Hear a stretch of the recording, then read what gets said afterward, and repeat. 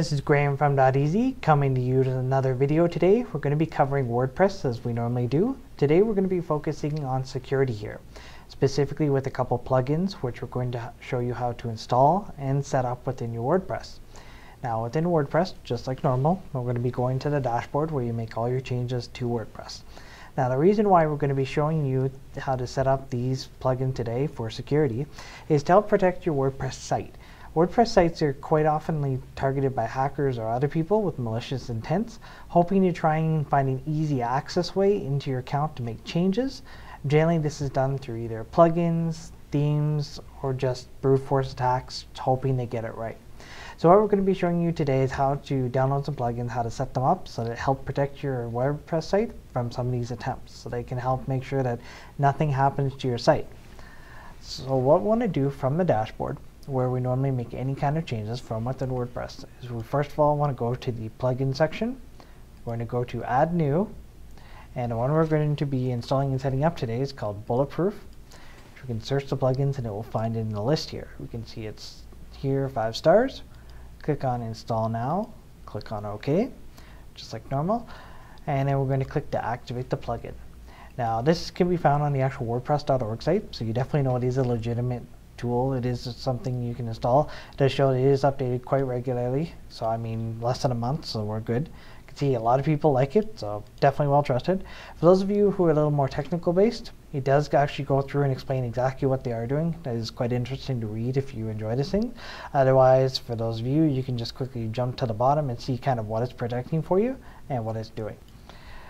So now that we've installed it and activated it, the very first thing you're going to notice at the top is these big yellow warnings. Now these are okay. This is basically the plugin telling you that, hey, there are things you can do to help make your WordPress a little more secure.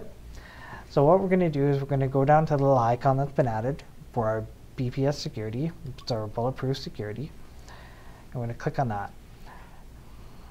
Now you're going to see there's a lot of different options here. Now most of these are more for getting a little more specific and specialized, and definitely if you want to take the tutorials on their site, they do have quite a few good ones to show you how to go through each of these and modify them.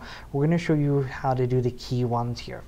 Now the first one here is under where it says security modes, and this is where we actually go through and activate everything.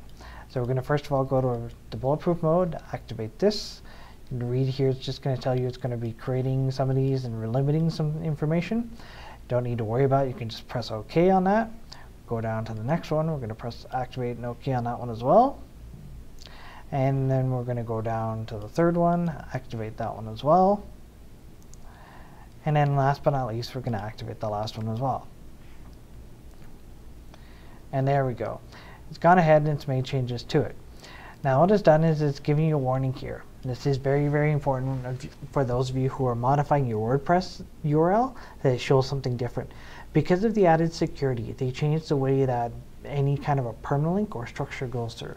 So if you do want to set up a custom structure still, you can go ahead and do that. They do actually have a guide here that shows you exactly how to do it using secure methods. So you want to quickly read up on that and have them set it up for you. It does allow you to still require that, so you can cut some things out. Very nice, very simple. We're not going to really touch upon it here because we're more focused on the security aspects of it. Now the next thing we want to do is we want to go over to where it says edit/upload/download. And we're going to be going over here to the one that says your current root access Htaccess file. So what this does is this is basically controlling how people come into your site. Now the Htaccess is basically a server level access file, so some FTP programs, other programs may not even be able to see it, for instance, if you're going to looking for it. So just keep that in mind. This program here will actually allow us to see it, this plugin. Now through this, you're going to see they've already added a whole bunch of content here, things they don't want in there. Anytime you see a little pound symbol, this represents a comment, meaning it's just explanation for it, so you can always read through if you want. What we're going to be doing to this is we're going to be actually adding an extra code here. Now what this does is this protects your actual login sections of WordPress so that nobody except for you can get access to this. Now we do have a code we've already prepared and set up, which we've got here, which we're going to be coming back to in a sec, so you guys can definitely see it a little later on. We've actually gotten this from reading through some of the WordPress articles, which is actually for hardening WordPress, meaning protecting your site a little better. So this is one we quickly set up for you, and we're going to be showing you guys and giving it to you so that you can set this up as well. Now what this does from the looks of it here, is it's going through and it's actually protecting your login page. It does this by restricting access to your IP address. Now your IP address is the actual network connection, so your internet provider is providing you in order to make your connection to the internet. These are unique, and for this one here we're going to be setting it so that only you can access it. In this case here we've already actually set our IP address here, and you can see it's showing here listed. Now what we're going to be showing you is how to get your IP address and how to go ahead and add it as well. So the first thing you need to know is how to get your IP address. Now back in time this was definitely a little harder to do. You had to go into the command prompt, type in some commands. If you were on Mac you would have had to go into the terminal. But these days it's actually pretty easy. You can just go straight to Google and you can type in what is my IP. And it'll actually come back, tell you right there your public IP is, and then give you a number. Now there is one thing to note about this number. Now you may need to check with your internet provider, or if you're an office or business you may want to check with your IT group to find out about this. But there are two different IP addresses. There's a type called a static IP address and a type called a dynamic IP address. Now a static IP address never changes, meaning no matter how often or when I connect, my connection is always going to show the same number. Now not a lot of people are typically on a static IP address. It's done that way for security, for helping with speed, with some load times. There's numerous different things to go into it. But generally speaking, most people will not have a static IP address. If you're not sure if you do or not, you can again check with your internet provider, or for those of you in a business, you can check your IT group. Now for those of you with a dynamic IP address, now this means that your IP address will actually change over time. Generally this is done on timed intervals, so say if you connect today versus if you connect tomorrow, you may have a different IP address. Now typically this doesn't change a lot. Generally most internet providers will only modify the last series of numbers, so it is very easy to make that change to here, and we're going to show you how to do that. So for instance, let's say for right now that I have both a static and a dynamic IP, and they're both going from this one. So the one we've already set up here, this would be the example of a static IP. Now if we wanted to do a dynamic IP, we go ahead and we put the exact same thing in here, except at the end of it we type in 0/24. That means every IP range from basically 0 all the way to 255 is going to be allowable there. So what we're doing there is this will allow it from either access point. And again, if you're not sure, you can check with your internet provider and they can definitely clarify everything here. So now that we've gone ahead and we've added this code in, we can finally start to add it to the actual WordPress that we set up. Now there is one very, very important thing to do before you actually add this code, and that is because this account currently is locked. This meaning no one can touch it. So what you want to do is you want to first of all click on where it says unlock Htaccess file. It's going to give you a little warning saying it's okay to do. You want to click OK, and this will mean that we can now go ahead and we can modify this file, which is what we want. So we're going to go down here, and then we're going to just quickly move that down a couple lines, and we're going to take the code we've got, we're going to copy that, we're going to paste it, and there we go, we've got it added in the list. Now it's not restricted just to 2 addresses. You can feel free to add as many as you want. Typically you want to try and use this case for the dynamic IP just because it's going to save you space in typing. But if you do have some that change the other numbers as well, some internet providers do, then you may need to individually enter all of them. But your internet provider will definitely be able to clarify that for you. Once you've made sure to make the changes, and this will go ahead and connect up to it. And then afterwards, we want to go ahead and want to lock the Htaccess file again so that nobody else can edit it except for ourselves. It's also to make sure that it's safe as well. So now it says it's been locked, and it shows that all of these are basically the way we want them to be.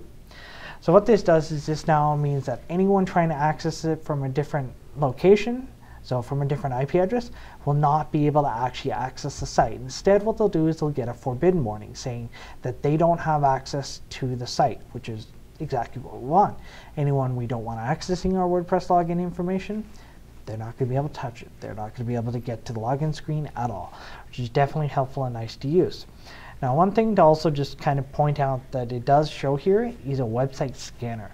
Now, there is another plugin for this called Security, which we're actually going to be covering in another video here for you.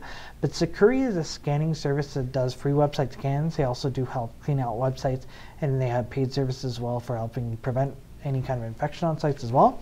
So you can always go here and check out their site as well. Now they do give you a scanner site check here, which goes right to the actual security site.